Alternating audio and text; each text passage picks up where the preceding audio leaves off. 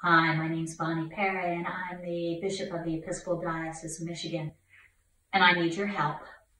In the last 3 weeks, more than 1 million people in the state of Michigan have filed for unemployment, and food insecurity is skyrocketing.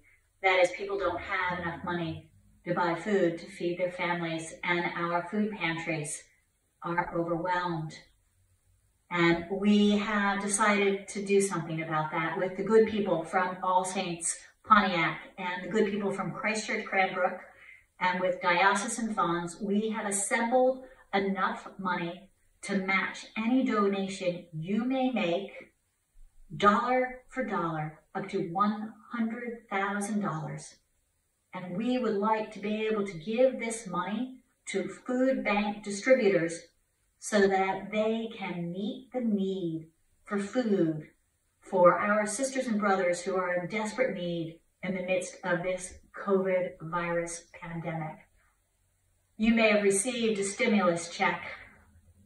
If you would give 10% of that check, about $100, and if 100 of us did that, then suddenly we would have $10,000, and if 250 of us gave $100, we would have $25,000, which we would then match dollar for dollar.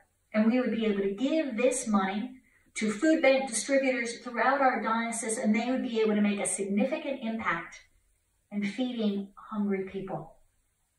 In the Diocese of Michigan, we care and we act. Susan and I have given.